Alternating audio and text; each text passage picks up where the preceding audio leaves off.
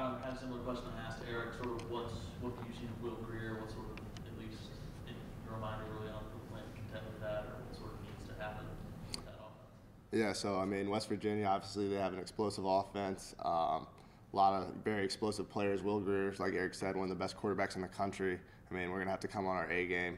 I watched the Oklahoma game as well, a few other games I've seen on film, like we had the whole week off. So just kind of picking up on the teams people thought we might play. And I've watched a couple of their games, and we're excited for the challenge. I mean, we feel like our defense has, done a solid job this season, and this will be another test for us. And, hopefully we will be up for the challenge.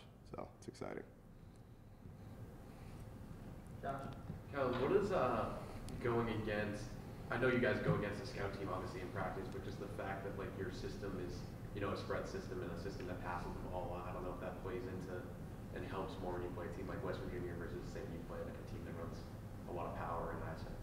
Yeah, it's definitely very helpful. I mean, we do team periods in practice where we go against our offense every week, and our offense does a great job. Our offense is one of the best offenses in the country. So when we play a team that runs a similar type system, a spread system, has a lot of playmakers all over the field, it really gives us the upper hand because, we see something like that every week.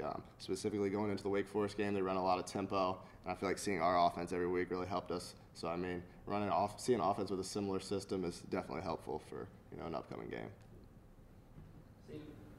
Had a bunch of ACC awards come out like the last week, or actually been a couple from Cisco getting Defensive Freshman of the Year. Like, what do you think he did to put himself there? And then Dino getting beat out for Coach of the Year by Dabo. Like, any thought in the locker room that maybe wasn't the right call? Yeah, so starting with Cisco, I mean, Andre's done a great job since he came in. He came in with a really, veteran mindset. He got to come in the spring, get that spring under his belt, and, I saw the potential in him that he'd be a good player. And I feel like this summer, I mean, he really just locked in and focused on doing everything the right way and, being a leader even as a young guy. So that was very, impressive of him, and I'm just very proud of him, man. And he worked for everything he got this season, and, it's really inspiring to see a young cat come along like that and be able to help us. As seniors, that's everything we look for, a young guy being able to help us get to the spot we want to be. So, Andre did a great job this year. And then Coach Babers, great coach. I mean, in my eyes, top coach in the country. And, we're very thankful for what he's done here. But, I mean, like he'd say and we'd say, we're not worried about the awards,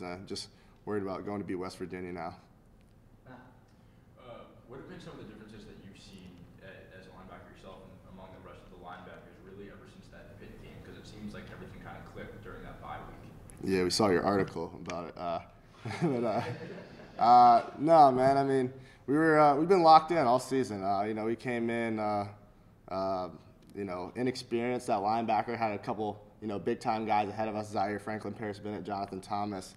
Those guys did a great job for us, in prior years, and so we just kind of felt like we had to lock in and do our job. I feel like we maybe stepped up our leadership. Coach Ward did a good job of bringing us along as linebackers, keeping the system simple, but putting us in positions to win games against, big-time opponents and things like that. So, I mean, just doing our job every snap and being the leaders that we need to be at the linebacker position.